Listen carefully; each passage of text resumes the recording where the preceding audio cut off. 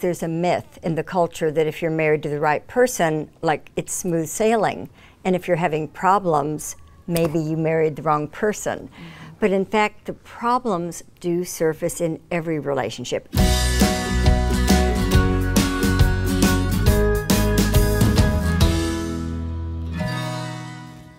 So in modern marriages today, the challenge is really how to stay together and how to make a marriage work and stay strong. What are some tips that you can give couples today? Well, the first tip that Helen and I give couples is to commit to the partnership, not to your own need satisfaction. This is a paradigmatic change from what most advice is to get your needs met in the relationship. If you're not getting your needs met in the relationship, then something is wrong with your partner or with the relationship. And we reverse that and say that the way to make your marriage strong is to be sure that your marriage or slash partnership is the centerpiece of what you focus on. So you ask, not what can I get out of this relationship, but what does this relationship need me to put into it?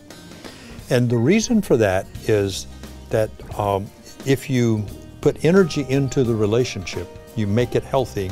Since we are contextual and relational beings, you make your context healthy, then you benefit from it. But if you focus on your needs and don't pay attention to the context, then the context suffers, and you suffer because the context is where your needs are met, not inside the self. So the reason we try to get this information out is because there's a myth in the culture that if you're married to the right person, like it's smooth sailing. And if you're having problems, maybe you married the wrong person. But in fact, the problems do surface in every relationship. Every marriage of our dreams becomes the marriage of our nightmare. It happens to everybody.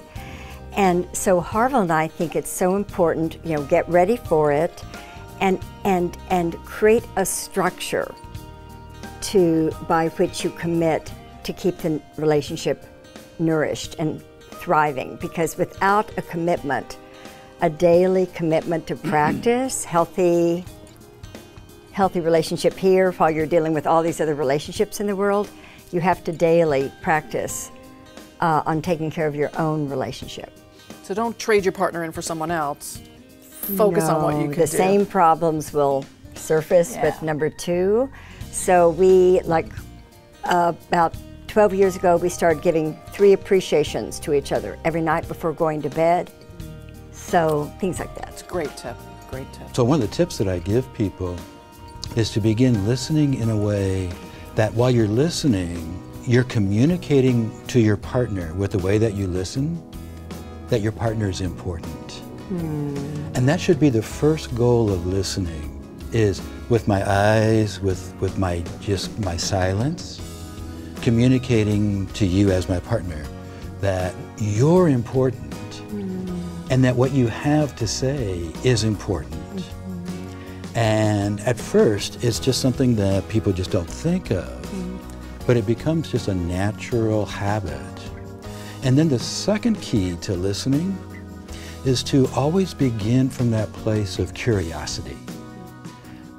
Especially in long-term relationships, people begin thinking, I've heard this before, I know what my partner is going to say. But if we just approach it from a place of, I may have heard some of this before, but today's a new day, it's a different day, and I'm wondering what my partner is going to say today. When we can begin practicing that, and it becomes just natural, that's a big piece to creating a relationship. Usually couples come and it's, well, he's doing this, he's doing that, and everything he does is wrong. And so I turn the table around and I invite him to say, rather than pointing at him, is it possible to wonder how is your contribution to the wrong interaction or the negative interaction? What is that adding to? What is your responsibility on that? So I kind of have them exercise. How am I contributing to us feeling so distant to each other? Or what is my contribution to every time I talk to you, you respond so badly?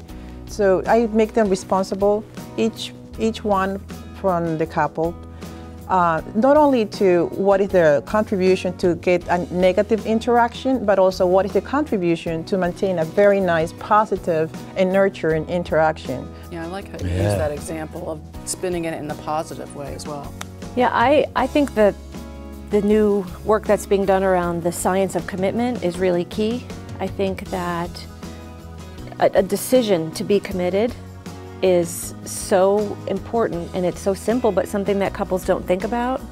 And there's this sense of, I'm committed as long as things are going well, but are you committed when things aren't going well? And what are you prepared to do? What resolve do you have to bring forward to make it work when it's not easy and wonderful? Because the good times will settle down, that dopamine rush is going to, stop washing over you, and then real life sets in.